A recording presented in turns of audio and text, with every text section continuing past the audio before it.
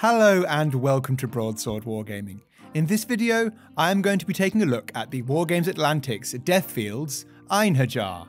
Einherjar? Dwarfs. Space Dwarfs. Basically squats. Yeah, they're back.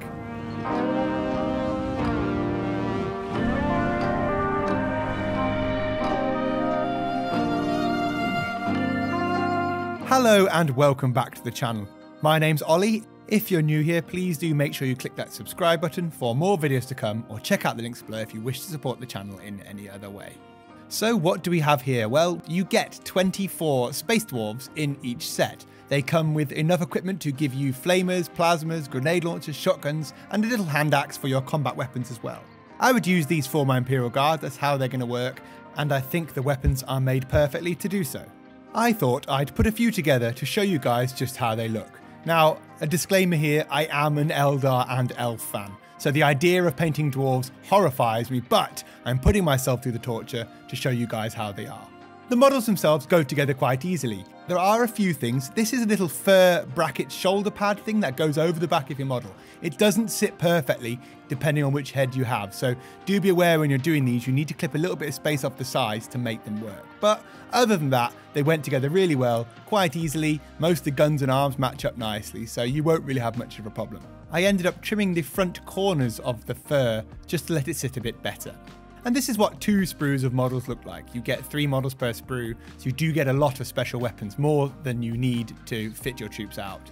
They look really nice. They are quite short. They are half the height of a Space Marine, of an Indomitus Space Marine, so they're perfect for your dwarves, and they all come with beards.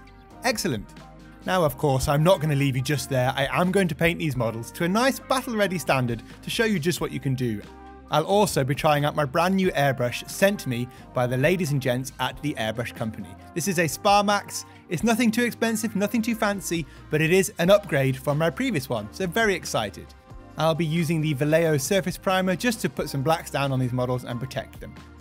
I'm not going to go for anything super fancy here, that really isn't the plan. My main plan is to get these to a good standard as quickly as I possibly can, because as an Imperial Guard player, you do need a lot of troops. I'm hoping the fact these guys are only half the size of normal humans, I might be able to do this quite quickly. So a splash of thinner in there, a bit of the black, mix it up until it's a nice milky kind of texture, and then just spray it on. Set your PSI, the air pressure, to the correct number. I'm guessing somewhere around 25 is normally a nice place to be, 18 to 25. Depends on what you're doing. I'm doing some base coating. I want this on, get it on nice and done. Right, enough about the airbrush itself, back to the models. A nice thin coat here. You could do this with rattle cans as well, of course. You can do it with the Games Workshop ones. You can even paint this on. Make the model all black all over, whatever colour you want to go for. You can also obviously do Wraithbone white, but I do all 6 models here in black.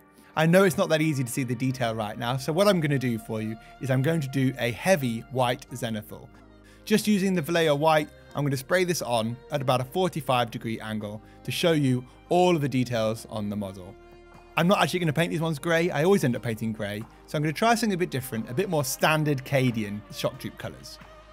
That's how it looks now. White, it looks a bit frosty actually, but you can see there's nice detail in the beard, there's lovely detail in the armour, the clothes. Everything's very well defined and actually very easy to paint.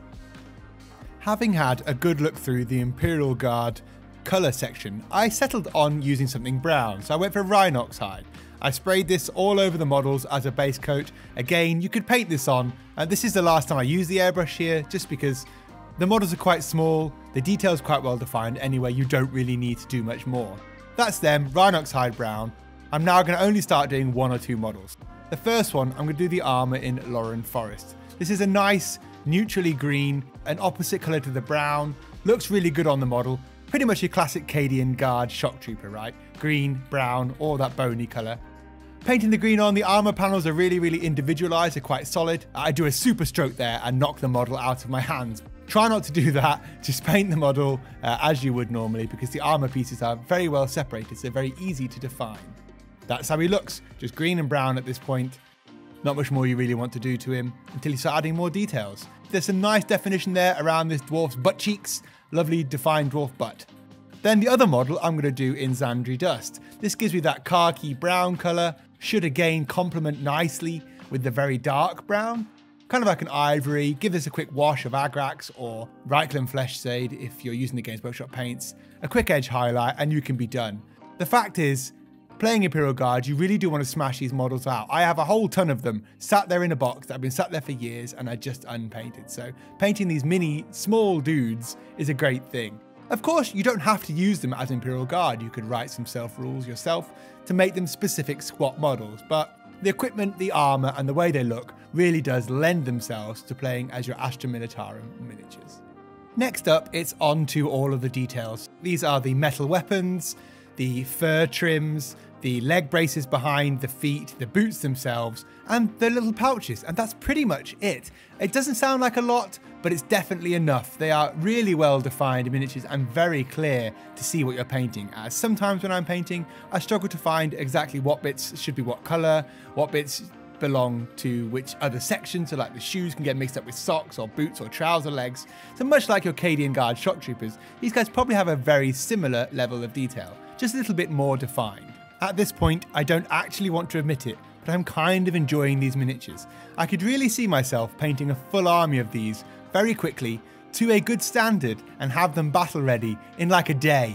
A 24-hour challenge with these would be so easy because they're just so small. Dwarves for the win, sort of.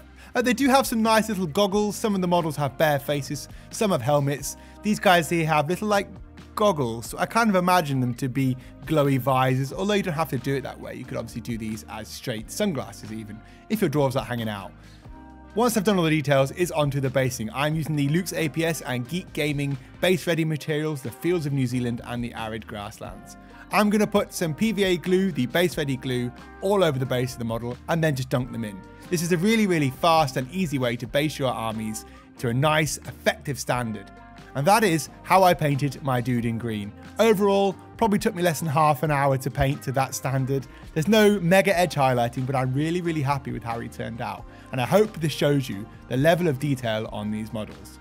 Nice, quick, simple paint job. If you want an army done, I would highly recommend these miniatures. For the khaki brown desert style model, I'm using the Luke's APS Geek Gaming base ready New Zealand style. Again, some fast drying base glue. Dunk it in, tap it about, as simple as that. That is one model done. He's a flamethrower dude. He has some cool red glasses and a grey beard. There's lots of beards on these models if that is your kind of thing. Not much more to say. I'll leave you some more photos. I hope you enjoyed the video. If you did, please do remember to like, share, subscribe, and hit the alarm bell below for more videos. Check out all the links from the description if you want to support the channel. There's links down there as to where to buy the models, as well as to my Patreon and my shop. So yeah, guys, thanks. I'll leave with a little height difference here. That is a Primaris dude, a normal Space Marine, and your half-sized dwarves. Did I say dwarves? I mean squats. Squats are back.